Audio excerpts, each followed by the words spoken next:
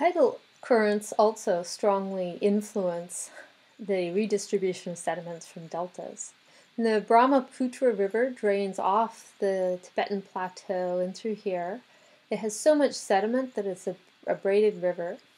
And then the Ganges River drains the foothills of the Himalayas and part of the Indian subcontinent and comes down here. And they join to build this very, very significant delta that's sort of squeezed in this area right in here.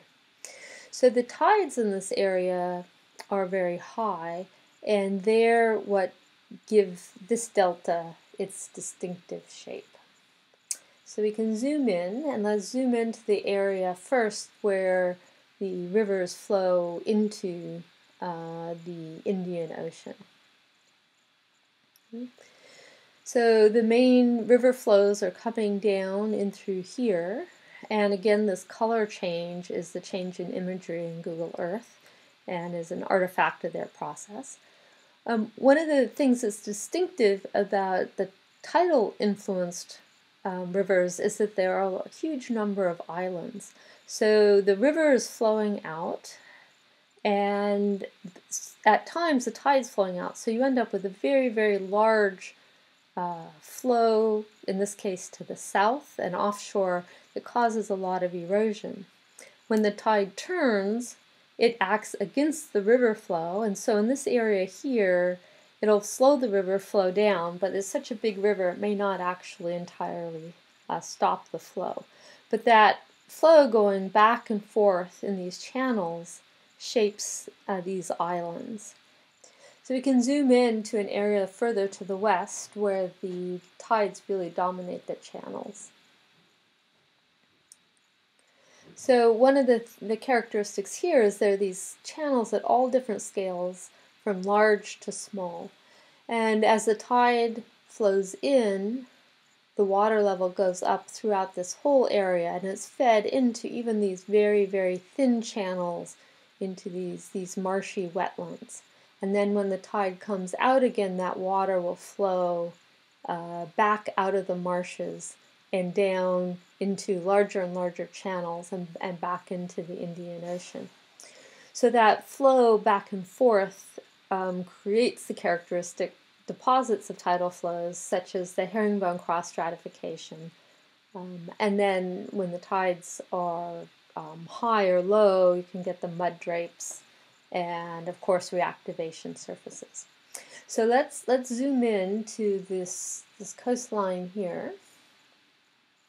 And one of the things that's happening along this coastline is these peninsulas of vegetation are getting eroded, and so the tide comes in, and then it's flowing out, and there are actually little trails of sediment coming off the tips of these peninsulas that represent the sediment that's getting eroded.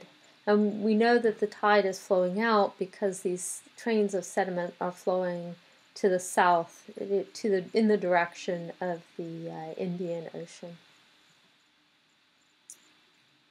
So if we take a look at this again, one of the characteristics of these tidal deltas is the abundance of islands and the geometry of the channels, which show that flow going back and forth, and the sedimentary structures within them.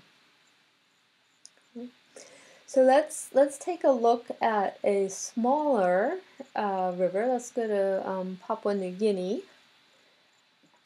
And if we look along this coastline here, again, it's strongly influenced by tides, and we're going to start by looking at the Fly River, which is shown right here. It's much smaller, but it has the characteristic islands that are shaped by the flow going in and out of the river mouth. And it is building out into the standing water here. The islands are projecting out into the water which makes it a delta.